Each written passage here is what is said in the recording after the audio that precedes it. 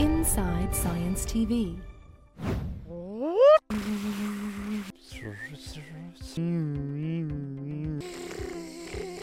We are working in the context of sound design. So sound designers are the people that design the sounds for products.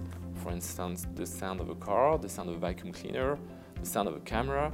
We're studying how people imitate sound with the voice and with gestures. So to answer this question, the first thing we did was to record a lot of people imitating a lot of sounds with their voice using gestures.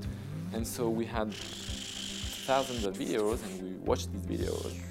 We had several hypotheses.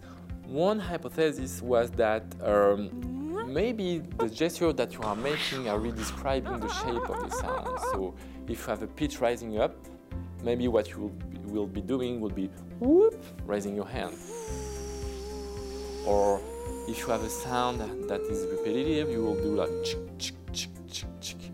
And well, that was our first ideas, but watching these videos, we were not quite sure. Every time a sound is noisy, so noisy means this kind of sound psh, instead of tonal, which would be e. Every time a sound is noisy or have this kind of texture, people will start moving their hands or their fingers or their arms very rapidly. We had the impression that people were not really imitating the sound with their gestures. They were kind of doing more signs or symbols. Eventually, what we want to do is to create software in which you're interacting with your computer just by moving your hands and making noise with your voice. Like if you want to create a sound that makes you just do it and the computer understands what you're making. Inside Science TV. If you enjoyed this edition, follow us on the web and social media.